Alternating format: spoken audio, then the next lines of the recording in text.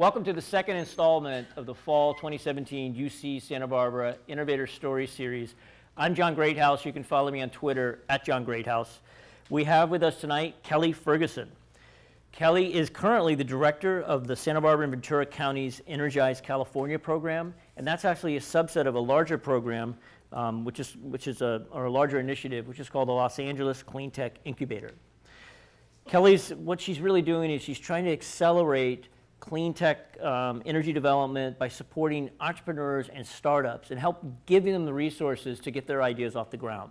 So these are smaller companies, in some cases idea stage entities that won't be able to go out in the private sector at this point and raise money because they're just not far enough along, either improving out their idea or even just making sure their idea is feasible. Incubators like this serve as an invaluable resource because it helps companies through what's called the Valley of Death.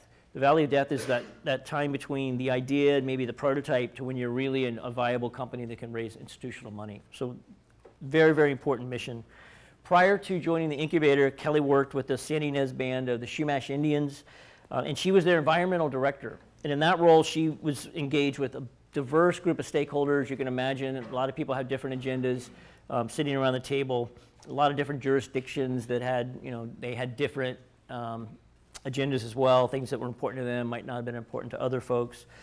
And her role was to enhance the tribe's capacity to protect their natural resources. And she also got involved in empowering the community with regards to a green jobs program. So we're going to talk a little bit about that.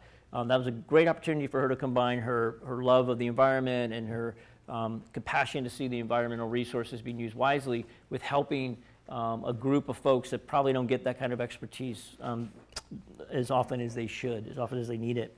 So as if that wasn't enough that she's working with the Chumash, she also was elected as an advocate for 30 federally recognized tribes that comprise Southern California. So she represented 30 different tribes, and she worked with the EPA, and in that role she was working to strengthen the tribal, environmental, and public health programs, as well as addressing regional resource needs. So again, sitting there with the government, trying to work with 30 different tribes that might have, again, different resources that they're interested in conserving and different resources they want to exploit. Just really takes a high emotional intelligence to pull that kind of thing off and make sure that you're moving forward and it's not just gridlocked between all the parties. So before those two roles, Kelly spent several years at a software company, and she was developing new products there. She worked in marketing. She worked on things like search engine optimization. She worked with new teams that were forming within that organization. We'll talk to her about that. And then right out of school, she had the guts to go start a company. So in 2007, she moved to New York City, and she started a green modular housing company. And in that role, she learned a ton of things, and she got to work with some award-winning green architectural designers. She's a native Santa Barbarian. She made it back home, which is awesome, so I hope my kids do. Go away, but come back. She received her master's degree in environmental science and management from UCSB's Brin School, and she also earned her GPMP certificate at the Technology Management Program. So full disclosure, Kelly was a repeat offender. I think she took at least 3 of my classes, maybe more, and she was really with this wonderful group of graduate students that were very enterprising, very curious, very motivated, just really dialed into what they wanted to get out of their education. And obviously 10 years later, she stood out in my memory all that time, and we've stayed in touch, and now she's here to tell us her story. It's interesting that she was part of the New Venture Competition, and I've talked about that, the UCSB's New Venture Competition. For those of you watching this online or listening to it, the videos are available online. Some amazing companies have come out of that competition. Some have gone public and had very nice exits. Kelly is the only person in her group that pursued that idea. They won the business plan aspect of the competition, and then they actually went off later that summer and went around the country and did other competitions where they business plan competitions that they won as well. So they're just very gifted, very talented students.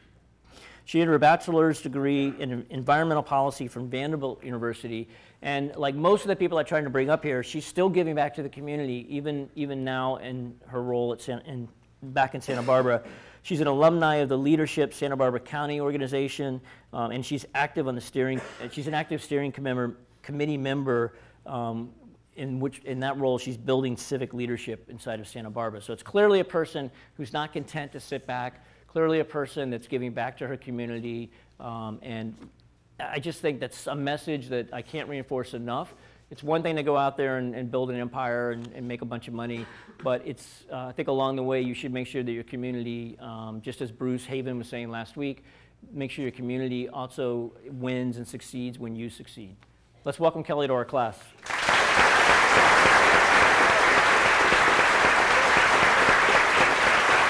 Good to see you.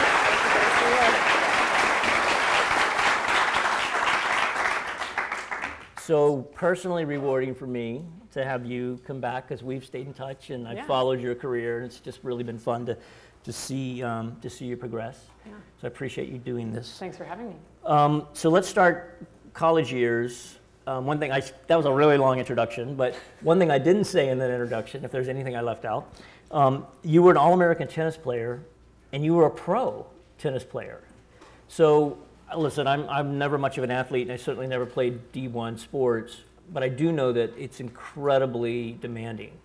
So looking back now, would you recommend that path for a student coming into school? So two-part question. And then when you look back on it all these years later, what were some of the things that really helped you in your professional career that you got from, maybe wasn't evident at the time, but then you were able to leverage later? Sure, yeah. Well, first of all, I want to say it's really great to be here today, and it's a little weird. I was talking to someone earlier about it being one of the larger groups I've spoken to since the New Venture competition. Really? So yeah, I've done a lot of presentations, but not for very large groups. So it's really great to be here today and kind of reconnect back. So excellent. So in terms of college and sports and participating along those lines, I'd say it's I would really recommend it. It was not easy. Right. My first year at Vanderbilt, I really honestly struggled academically. I had some difficult times. High school was really easy for me, and then went into a new environment where school was really challenging. It was very tough to get an A at Vanderbilt, and I was attempting to do pre-med for some reason. So I was taking some really challenging classes, and then the demands of the sport to, you're in season for, not the whole year, but you're always training. Right. And so the demands of that too were very, very hard. So, so it was a tough first year. And on top of that, going to Vanderbilt, where I was born and raised in Santa Barbara, and then going to Nashville, Tennessee, which is in the Southeast, there was this big cultural shift as well. Yep. So it was like kind of this combination of things where I really felt kind of not in the right place. Right.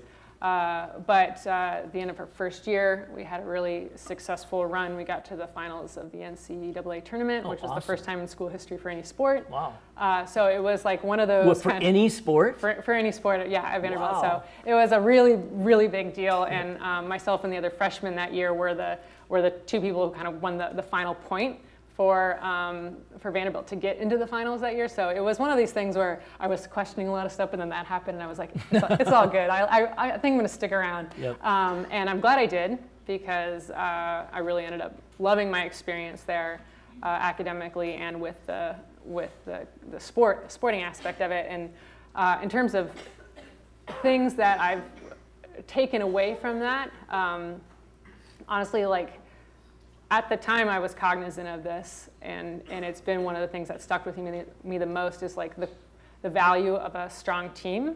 And when you're in an environment where you've got like 7 other teammates, 2 coaches, and you're competing at like very high levels week in, week out, you can really tell what difference it makes when you could have the best team of athletes in the world, but if the dynamic's not there, it doesn't work. And we had some really excellent teams some year, and we didn't get as far as we thought we would. And then other teams, we may not have like the best athletes, but somehow because of the camaraderie and the way we work together on and off the court, like we did really, really well. Well, it's true in business, right? Yes, I mean, exactly. I've seen it, sometimes being a little bit of an underdog and maybe having 1 or 2 people on your team, usually me, that aren't as good, kind of brings everyone else's game up because they know they have to compensate and deliver. Yeah. So I think that is an important lesson. And that's an interesting team dynamic, because it's not like a basketball team where it's 5 people on the court, or a baseball team, 9 people. It's almost like track in the sense that there's a huge individual component, but there is a team component, right? So it's even, I guess, doubles, you have 1 other person, but if you're playing singles, it's it's like golf. It's like you, Yeah. but you don't want to let your team down. Yeah, and right. So growing up, I played all by myself all the time, right? And I did well. I did well enough to get into Vanderbilt and you know, play for a really highly regarded school. But it wasn't until I was like really in a team environment that I felt like I really excelled, because there was kind of that added, I don't know, pressure, but like, you know, I felt like I performed much better in that type of environment. So that was very telling to me, how much that kind of rose my level, and I played so much better and like would compete so much harder in those situations. Yeah, so, and I don't know that that's the case for everyone who is attracted to tennis, right? It's like swimming. It's a very individual sport. Again, doubles aside, but it's basically an individual sport, and then to throw that team element in there. Well, good for you. So it sounds like it really did help you in your professional career. I had Kobe Fuller in here, Harvard, you know, track star, and he had such great memories of that pushing your body, like pushing the discipline that's required to compete at that level is a great skill to or characteristic to embody, because you're going to use it every day, basically. Sure. So I mentioned that you were here at UCSB. You came here in 2006, and you studied eco-entrepreneurism. You took a number of these entrepreneurial classes, and I mentioned you won the business plan competition, and then you went off and won the William James Foundation. Did you win another one besides that? I thought you won like 3 or something. Was it just? No, I think it was just those 2. Okay. So then the rest of your team kind of looks at you and says, I'm not going to do this. What was that moment like? And then what caused you to say, well, I'm going to do it?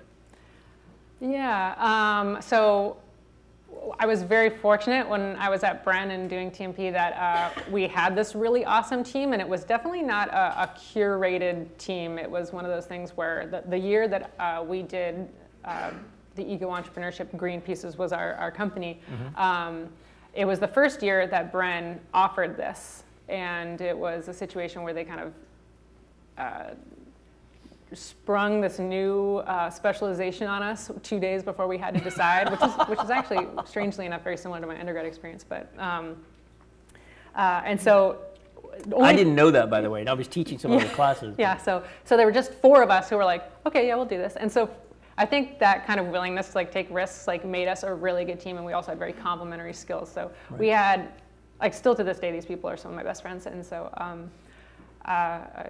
you know, I was very fortunate to have those. You know, but did you know that they weren't going to pursue? Was it clear that they were going to do different things? Yeah. I mean, I think there was always this, like, we had talked about it, and you know, they were applying for jobs, and so I kind of knew it was going to be my thing. Yep. And you know, inside of me, I was kind of like, oh, should I apply for jobs, or should I just go for this? And I decided, you know, I'm going to go for it, because let's just see what happens. And and I believed in what we were doing, and obviously we were getting this, you know, these awards and affirmations. So, you know, I felt like this was something that we could really move forward with, and I believed in what it was doing. It was a green modular housing company, so essentially the idea was, you know, green housing for more people, because it would be at a price point where more people could afford it. And this was kind of pre-tiny home movement, right?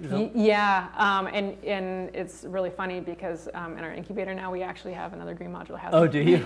Yeah. So, but yeah, there was a lot of this movement going around at that time for like green modular housing and how to incorporate this. And this was right before the mortgage crisis. Meltdown, right. So there was some good, and there were, like, Dwell was, you know, really big, and so these all had kind of a modern aesthetic to the look, and you know, it felt like it was the right thing to do, and so I moved to New York and started working with our architectural designer partners. And yeah, well, I want to talk about that, but I always admired that you did it, because I knew the other teammates. They were all really strong individuals and just good people. But the fact that they didn't do it, it would have been really easy for you to sort of not do it too. So you just said, that's cool, I'm going to go for it. So now you go to New York, you're right out of school, right out of graduate school. How did that experience go? How long was the run? Like, you get there, was it chaos and craziness? Was it fun? So there was the moving to New York City part, which was one of the biggest challenges, another like kind of cultural fit challenge for me.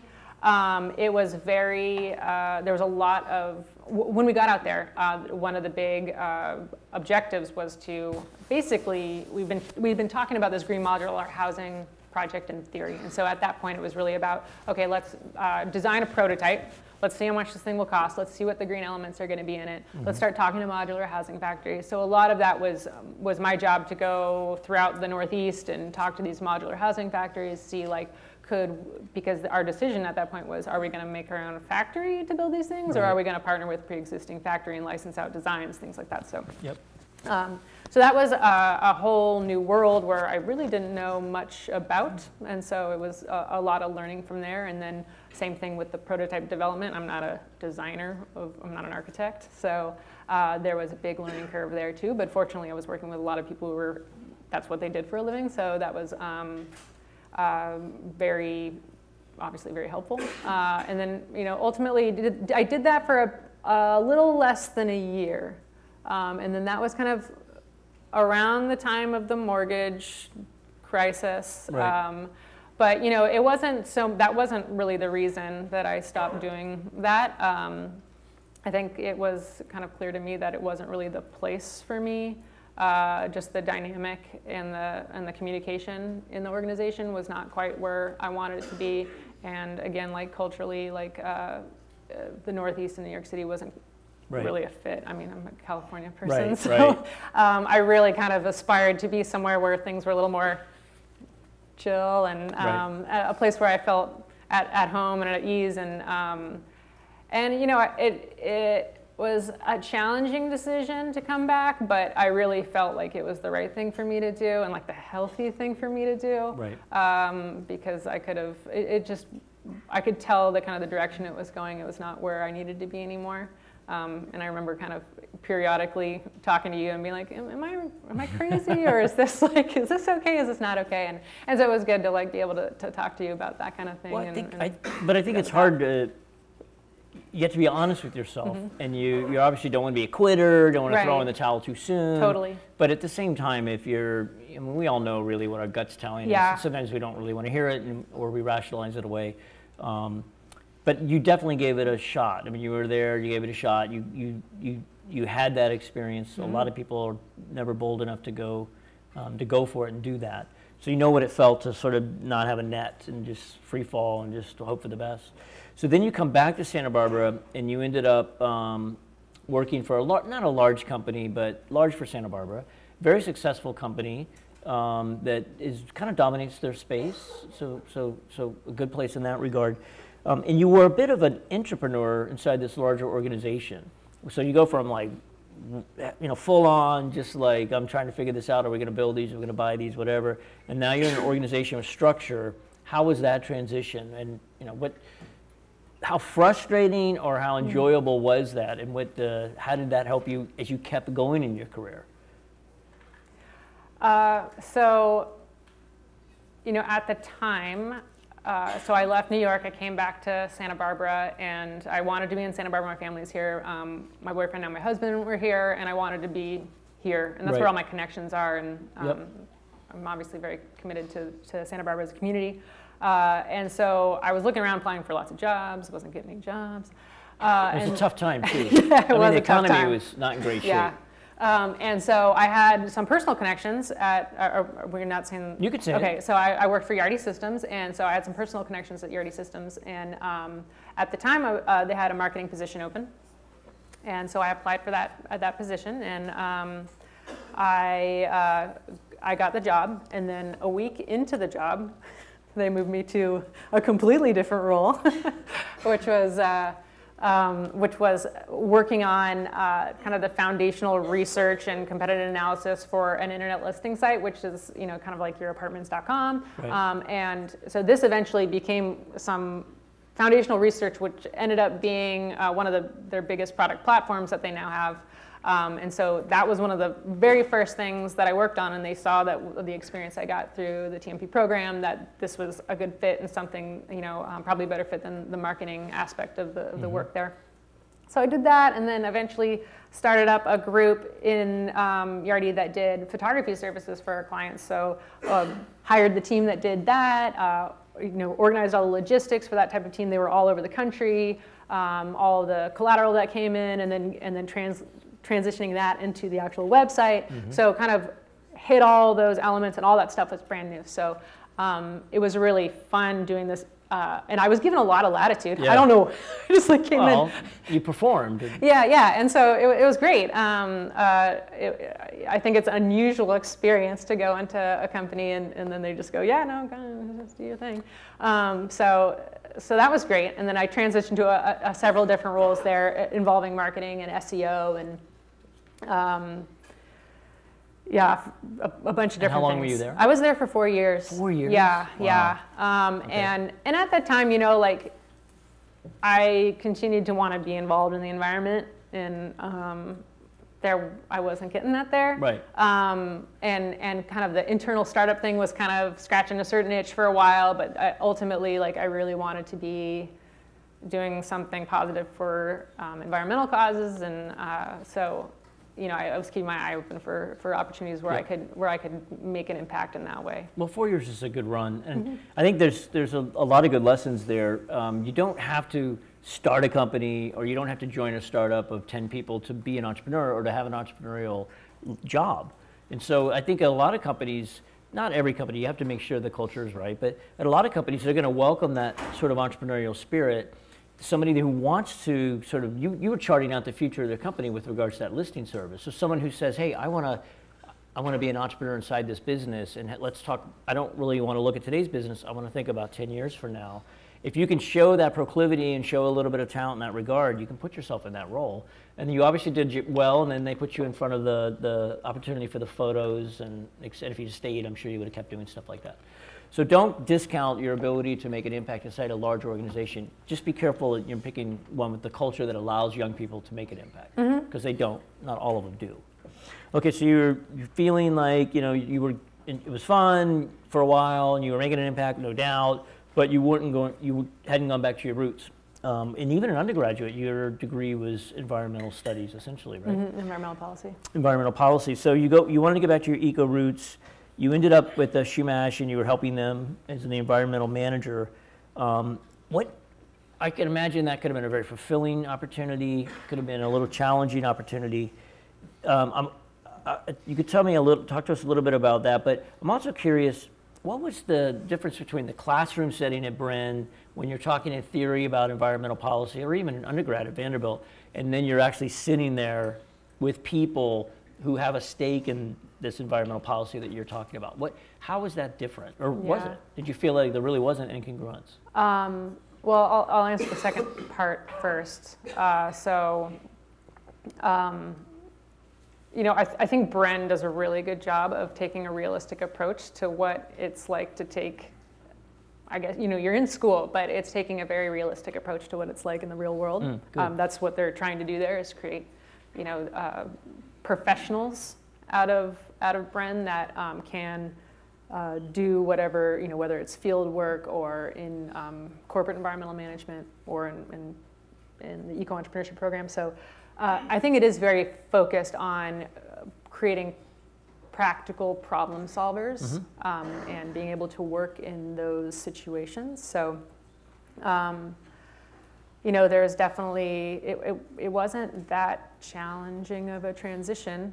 It was, it was funny because the switch from Yardi to the Chumash was about as 180 as I could get. Right. And the funny thing about it is I came to the organization and I said, okay, we're going to do all this interesting like email marketing, and we're going to, this, that, and the other. And then it was like, well, what we do here is we just go door to door. And I was like, oh. Okay, so like this initial thought of the work I was going to be doing kind of like really, really switched up. And at the time, I was very concerned because I'd been 4 years in an organization that was not environmentally focused and concerned about how relevant I was to that sector anymore. But it turned out a lot of what I learned when I was at Yardi was kind of unique and attracted them to hiring me. So. I was very grateful for those experiences there. And then what was the first part of the question? I already lost it. I asked you such a long question. It was kind of ridiculous. I was just curious as to how challenging was it? Did you find it bureaucratic? Did you find it Yeah, at times, yes, of course. And then other times, I think it worked remarkably efficiently.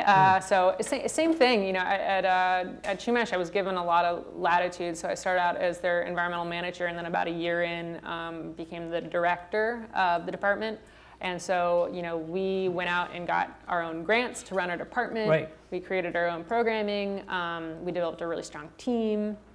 So internally within our department, we had a really great functioning group of individuals. We had a environmental committee, which consisted of people from the community who would give us feedback and input. So, you know, all in all, like, it worked. You know, it worked really, really well. You know, not every job is perfect, and there were definitely times where, you know, we'd get stuck and you know, work really hard towards a goal, and then it would like peter out. And so those things can be, you know, frustrating, obviously. Sure. But I think too, taking like, what I really learned there was like being very strategic. So I could have something in my mind about something I wanted to accomplish as an ultimate goal for where I wanted our department to go. But it wasn't necessarily the time for me to go and be like, hey, I want money for this, this, and this. Right.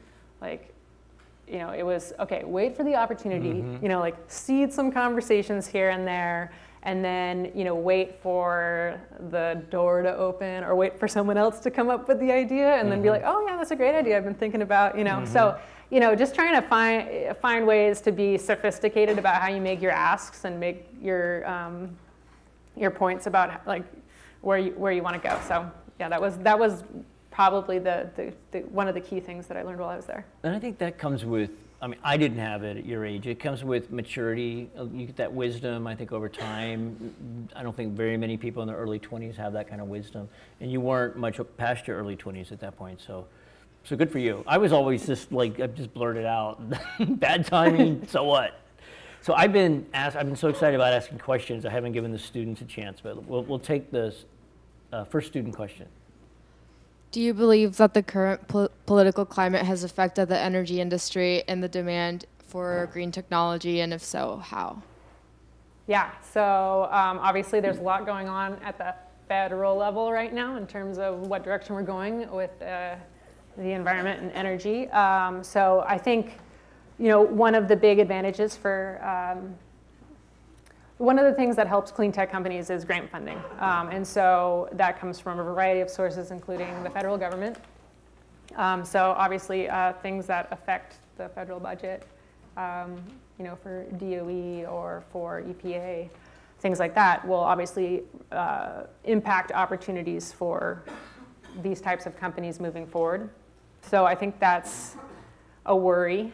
But at the state level, I think we're seeing a very renewed commitment to moving these things forward. And my current position is funded by the California Energy Commission as part of this acknowledgement that we have these regulatory goals we're trying to meet. We're trying to hit these climate targets, these energy targets. So, and we're not quite there yet. And so how do we fund the ecosystems, fund the entrepreneurs so that we can get these technologies to market faster? So I think we're seeing a lot at the state level, and so there's some continued opportunities there.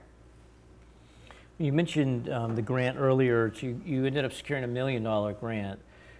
What was the specific purpose of that grant, and was it tied in with the work you were doing with the EPA, or was that totally separate? So all in all, the $1 million was like over several grants. So this was at Chumash, yeah. So we pretty much funded our department almost entirely through grants. Okay. So you know, we would get grants from the EPA, from DOE, from Administration for Native Americans. So there were a lot of sources, and I got very good at writing grants. Right. That's a very important job, yeah, and it's not the most fun job, right, but it's an extremely valuable job. And so that was, you know, all that money kind of went to the programs that we ran at the Chumash Environmental Office. And then with the Regional Tribal Operations Committee, that was kind of tied to an EPA grant function. And so through that, myself and two others were the reps for the Southern California federally recognized tribes. Mm-hmm. And so that effort was really to to provide this open line of communication between tribes and the EPA so that they could function more effectively, totally acknowledging the fact that, you know, oftentimes these government organizations don't work well one-on-one, and tribes in the past and presently have been neglected in a lot of ways and not listened to, and they have unique problems and you know, very serious challenges in many respects. And so, you know, how can the EPA work better with tribes so that they can be an asset and a help and do their job to provide the resources needed for these communities. So, did you feel like you were able to move the ball with the EPA? You were able to make some progress? You know, there was one in particular, speaking about the RTOC, the Regional Tribal Operations Committee, there's like a really devastating situation going on at the Salton Sea. I don't know how many people are aware of it, but essentially the Salton Sea is this very large, not necessarily in terms of water, but in terms of landmass, sea right like near the border of Mexico. And it was kind of this accidental lake, and because of some agreements between some water agencies and San Diego, they decided to divert the water that was going into the Salton Sea to San Diego as just part of water negotiations. But the impact on that area means that lake's going to dry up, and there's going to be all sorts of impacts, particularly in terms of air quality as the lake dries up, and you have all these air quality issues with the wind picking up all of the sand, and the whole region around there is full of agriculture, so there's all this like drainage that goes in there that has, you know, some things that you don't want to be breathing in the air, and that area already has terrible air quality. So there's several tribes in the Coachella Valley that would be really affected by that. So one of the things I helped work on was, it's a really, talk about a jurisdictional mess. So you have like multiple agencies, multiple water agencies, like the state, the federal government, like, you know, different counties, tribal governments, like lots of. So how do you make that work? It seems like the tendency there is everyone just pointing at someone else. I mean, that's, yeah. So that's, you know, I don't know the current status of it, but it's super challenging about like, okay, well, we need money to do these things. Okay, now how do we allot this money, and what projects are we going to move forward with? There's not enough money, like how do we prioritize this? So there's so many challenges there, but one of the things that I was helping to work on was the tribes really felt like they were not being included in discussions with what was going on here, and it was going to be impacting, you know, oftentimes when there are these, you know, public comment periods, there's no outreach to tribes because people, I don't think people ignore tribes. I just think they don't know how to engage tribes. Right. And so, you know, there wasn't really any input or comments on when they were making this agreement that would impact this whole area. And so there was a lot of frustration on that on behalf of tribes. So ultimately, you know, that decision was done and made. And so now it's how do we deal with the repercussions. So it was really about bringing in the EPA to these discussions and be like, okay, you need to help facilitate this discussion with what's going on with the tribes so that they can actually put their input in and, you know, get their say and make sure that their, you know, their concerns are being accounted for as well. So that was something I was helping with. So you were their advocate at the EPA level. Did the way it worked is you would meet with the tribes, understand their input, understand what, you know, what they wanted to see happen, and then you went back to the EPA and tried to initiate that, or was it more of you were just a conduit to get their voice heard at the EPA? Kind of both. So so one of the reasons I wanted to be involved in this in the first place is I really enjoyed working for the Chumash, but you know, the San Diego Chumash are doing really well in a lot of respects, and so I wanted to connect with other tribes to see what other issues were out there and see how I could help. So the Chumash are like one of the northernmost Southern California tribes, and the way myself and the other kind of elected officials, like we separated it was, you know, we would take like 10 tribes apiece. And so mine was like the Coachella Valley was my group of tribes. And so I would make a point to travel down there and meet with them because I felt like that was the most effective way to get people in a room and also like guilt people in, like, I drove 4 hours to get here, so you have to come see me. Yeah. I think it worked really well because I was also like new, you know, to the whole thing, and just to kind of like work on that face-to-face, which I think is so important. I didn't realize you were elected, so. Yeah, I mean, it's a little, yeah. It was an opportunity to just work with new tribes, and so I got to, I would get down there and then basically just say, like, what are your major issues? How do you think that the RTOC and the EBA can help? And then take that back. We would have quarterly meetings, the RTOC, and so we would present those issues. The EPA would also be present. I mean, they were you know, very big meetings with multiple layers of the EPA. So it was I think it's a productive vehicle to keep that relationship and line open. Like, it's not perfect, but right.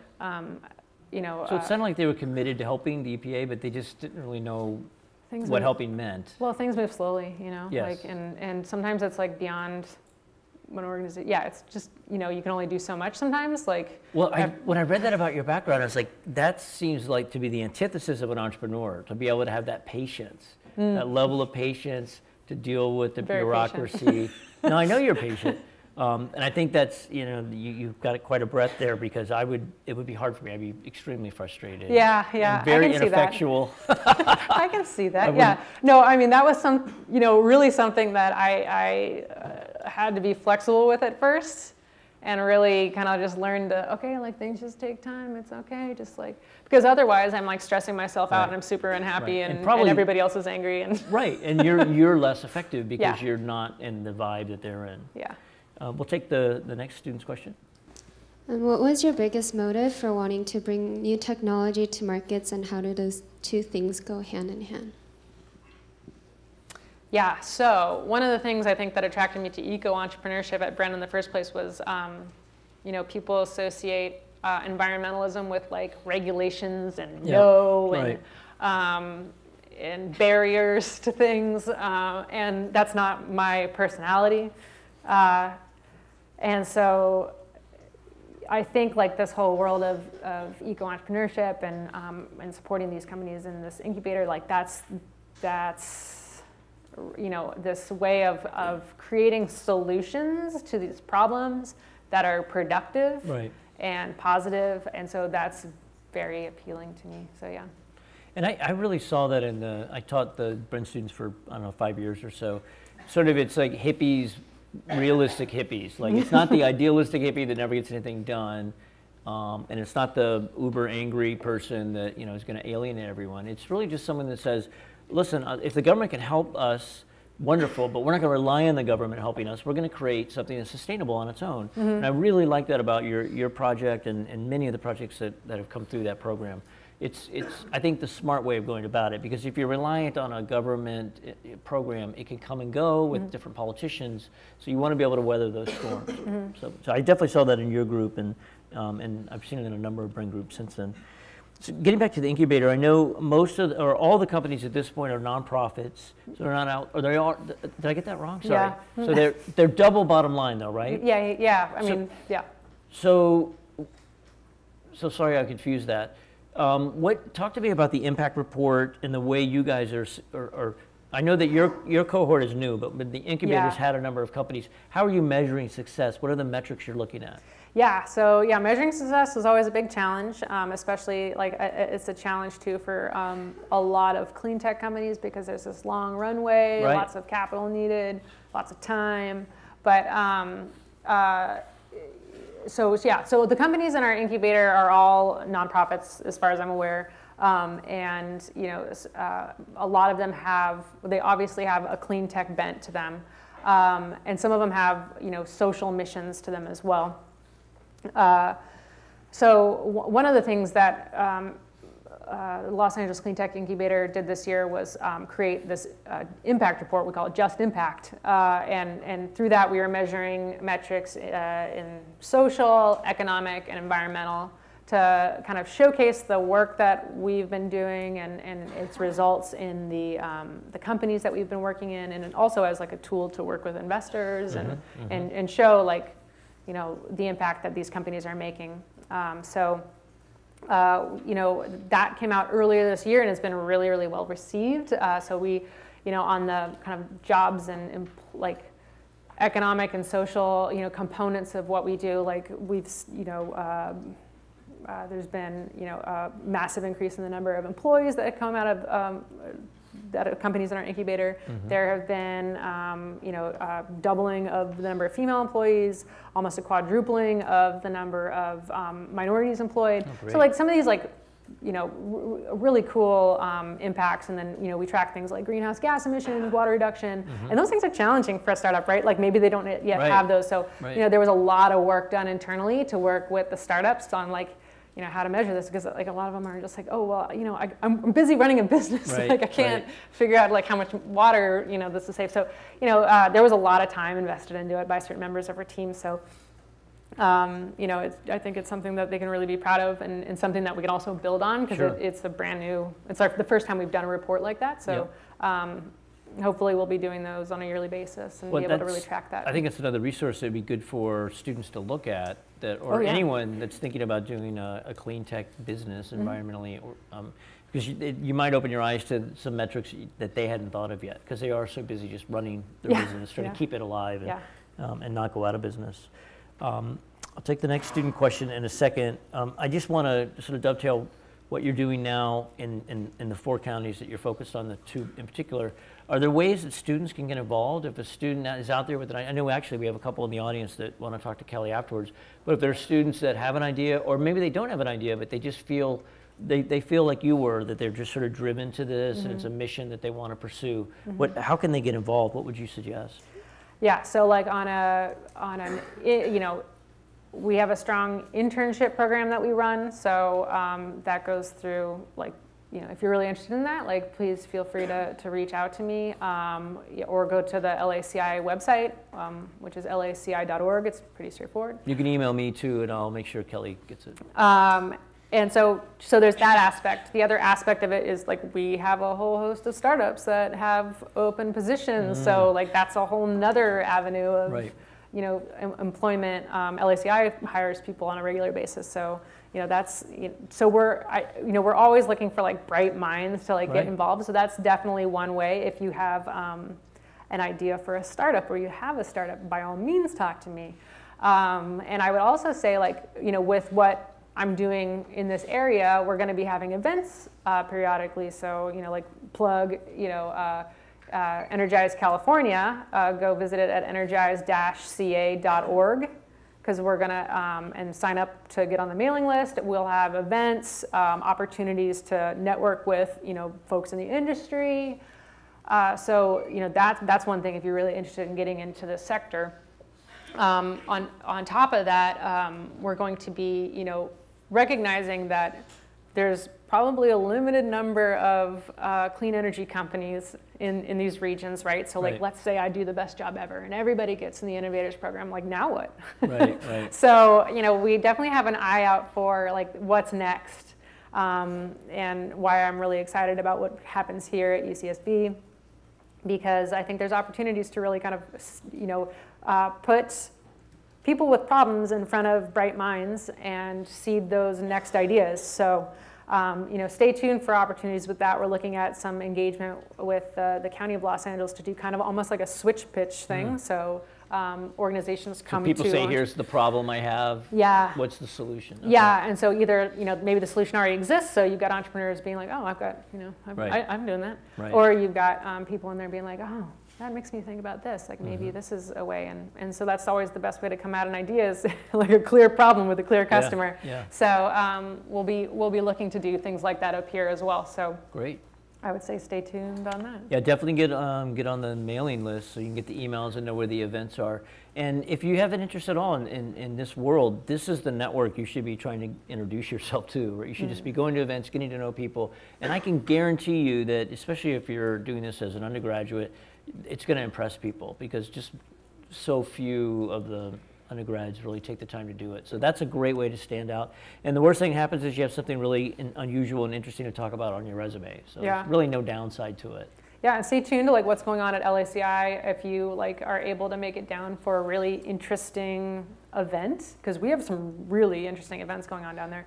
And you know, there's also, you never know who you're going to talk to. Right. Like, yeah, there's all sorts of industry people, nonprofit people, startups. So, you know, you might be sitting next to someone who's doing something really cool. And it could change your life. Yeah. Be careful, it could change your life. We'll take the next student's question. Hello. You talked about struggling earlier in school, and do you see any carryover in those challenges today? And what do you think your biggest tool is in accomplishing these? Yeah, so when I was in school and I was struggling, like my first year in college, it was a very overwhelming experience. And so I really had to kind of step back and really focus. So obviously, like, college is really distracting, right? So yeah, I struggled a lot the first year, and I wasn't a partier at all, but I still had a really hard time. Yeah, it was just very overwhelming to be in like that level and that caliber, and it took me a while to get used to. And that seems to be something I kind of carry over. I'm not necessarily somebody who like steps in a room and like joins a group and I'm like, hey, you know, I'm much more of a, you know, like I kind of sit back and I observe and like figure out where the most efficient and best way for me to participate is. And so that's something I think like after my first year of school, like really I had to assess and focus really hard on like how like my second year, I just like spent all my weekends doing work so I could free myself up during the week to focus on tennis. So I really had no life, but I was very successful. So you have to make a lot of sacrifices and kind of look the long view and how that's kind of helped me now I tackle things now. Like I try not to jump into too much because it's very overwhelming and then you just do a bad job everywhere. Right. And that's a constant struggle. So I really kind of sit back at first, kind of see where I can be most effective and then try to target my efforts. So hopefully that answers your question. Yeah, I mean, as a younger person, I would overcommit, train wreck. It's a constant balance. You know, and then it would happen again. It took me forever before I really tackled that. So you mentioned some of the diversity metrics you guys are measuring. I know that you, the incubator created a diversity advisory council, diversity and entrepreneurship advisory council. I'd love to know like what some of those actual, what were some of the specifics around that to drive that diversity? And then I have a question for you, just as in your work world now in the last 10 years, have you felt that has it been challenging for you as a woman? Have you had issues where you just were like, really? I mean, are we still dealing with this? Yeah.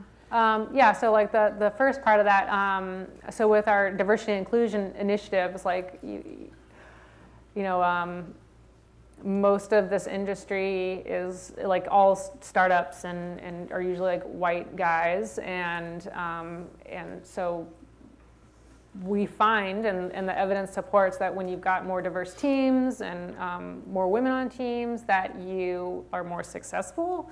And so we've been really trying to drive a lot of that data home, also to investors as well, because you know, there's all sorts of statistics out there that show that you know, a very small portion of, you know, women-owned businesses get money from investors, but yet like those companies that do get the money are like a lot more successful.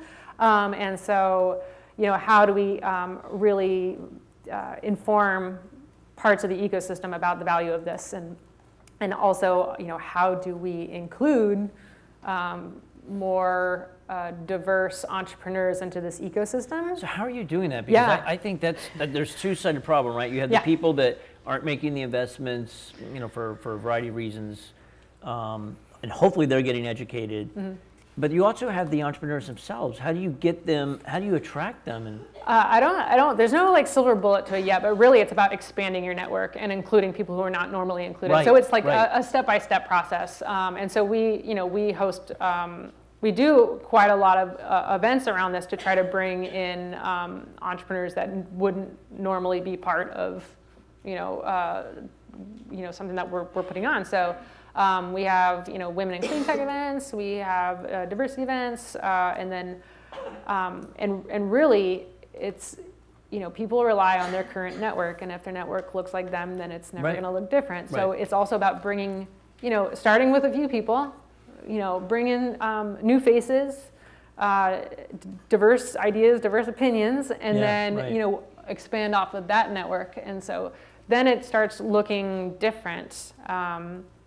It's a process, and we're trying internally too to create standards for how we go about hiring people, making sure that we're taking that extra step, not putting it out on like the regular channels, but Right, like really right. like what are new channels that we can approach in order to get the word out? How do we create messaging so that it's clear that we're looking for these types of candidates? So there's a lot that goes into it, but I think ultimately, like once that ball gets rolling, then it feeds itself, and then you get a stronger group of entrepreneurs, stronger group of companies. Yep. So yeah. So it's a real issue, and if you go back and read any book, and I've been guilty of this. I've been guilty of writing this sentiment in the past. How do I get money from a venture capitalist? Well, the answer most venture capitalists will give you is, and it's because of efficiency, they would say, well, get a reference. Find somebody that I know, that knows me, and that I trust, and have them refer you. And that's a very efficient way of doing it. But the end result is that, as you say, that really just limits people to people that can get into my network. Mm-hmm. And so if you don't have access to my network already, you might get in. And there have been people, I've invested in people that grew up in very non-traditional backgrounds, but it makes it more difficult for people. And it may be demoralizing to them if they have to say, well, how am I going to find somebody that John knows and trusts to get a reference from? I can't do that. So we need to work with that. And I've said if I ever do another venture fund, like we're not going to have that model. Like that model worked in the past, it was very efficient, and we funded great companies. But we need to have a new model where the top of the funnel is totally open. Like anybody that has a good idea should get their voice heard in some way. I just struggle with how do we do that in an efficient way that doesn't just become overwhelming, where you're getting so much input you can't process. Yeah, and thinking back to like when I was working with GMASH, like through my experiences, I'd be exposed to like particular people that I was like, oh, they're good, right? Yeah, so right. Keeping an eye on particular people and like again, like being strategic and waiting for opportunities. Like sometimes, like just getting out there and then just kind of seeing what's out there and seeing like what catches your eye, and then being like, all right, that maybe like kind of bring them on in, and I think that could be just like a way like individuals can bring more diversity into their And I think, as you say, it becomes hopefully the problem starts to solve itself a little bit as you have a more diverse group, because their network's going to be more diverse too. But it's got to start somewhere. But so the other part of your question too was like, have I ever experienced that myself? Right, and I don't have any horror stories, thankfully. Good. I've had a really like very positive work experience. Great. I would say, like some of the things like that have affected me have been like much more, on the passive side, which is, maybe not as like, devastating, but like is a major problem because it is under the surface, and it's just like the way of thinking, and it's not challenged. And so that's kind of like the obvious stuff is easy to be like, yeah, that's wrong. Right. But the kind of little things, like looking at a group of entrepreneurs that come in and be like, yeah, you got no women on your team, what's up with that? Right, right. Or, oh, I see like on your financials that you pay the woman less than everyone, what's going on with that? Like asking those questions, challenging people like, with, how they're approaching a problem in the first place. Like, they're little things, but, just speaking up and just making note of it is enough a lot of times, I think, for people to think twice and change their behavior. Drawing attention to it. I mean, I'm lucky too that I haven't ever had to sit through anything like utterly egregious, but But I mean, there's been situations where after a meeting, I've talked to a couple men, and I just sort of said, "You realize you talked over so-and-so?" Oh, yeah. Like a lot. Yeah. And I think you talked over her a lot more than you talked over anyone else. Yeah. Just be aware of that. Oh, yeah. Anyway. That happens. Yeah, I know. It's frustrating. But we'll end on a more positive. So I shake my head sometimes. But you've done a great job of staying in touch with me. And I'm just wondering, are there any lessons that you could offer people watching, people in the audience, young people specifically that are just trying to build a network to begin with? What are some healthy, creative ways to keep that network alive? Yeah. Well, I think getting yourself out there, like you were talking about this earlier, like before I came up here, really getting yourself out there networking before you need the help. Right. Even if like you might need the help right then, but like maybe not making the ask at that time, and just kind of building towards it. It's that like strategic and patience that's kind of needed sometimes.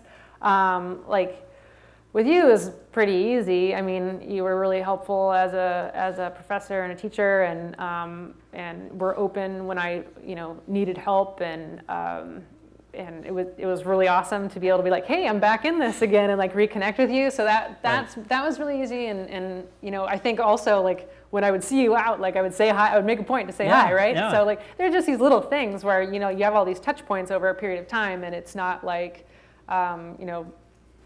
super out of the blue, and not having that connection over time. I think too, like most people are really willing to help. I think they are. Yeah, I mean, I've found that, like, if you come at people in a positive and good way, and you're not, like super needy, but like you're like like honestly looking for some help, and I think people are usually more than willing to step up and say, yeah, no, I'll spend a couple of minutes with you talking about something, because people always want to share their experience and make it a little easier for the next person. So I really think like, just getting yourself out there, not being, it's networking is like kind of uncomfortable and challenging. And for most people, I think it, even for me. Yeah. But I remember a few things you did well, because you don't want to brag on yourself. But so I think you were always good about reaching out, not necessarily just when you needed something, but just to stay in touch. I thought that was wonderful. I have a lot of students that do that, but I really appreciated that with you. You were always very conscientious about saying thank you, which again, surprisingly, isn't always the case. And you would give me feedback on, like if I gave you an introduction of what happened. So all too often somebody says, oh, can you introduce me to so-and-so? And then you never hear, like, well, did they meet? Did they not meet? Did it work? So I think people that are willing to help, it's also makes it easier for them to help if you give them that feedback, make it clear to them, that you appreciated it and that it worked, or even that, hey, I never got in touch with that person, but I still appreciate that you tried to connect me. Those sorts of things. So I think a lot of it's just being polite. Yeah, for sure. But being mindful and being proactive, and not only reaching out when you have a request. Definitely. I think that's very important. Yeah, good. Well, Kelly, I really do appreciate you coming back. Thank you so much. Thank you. Good to see you. Yeah.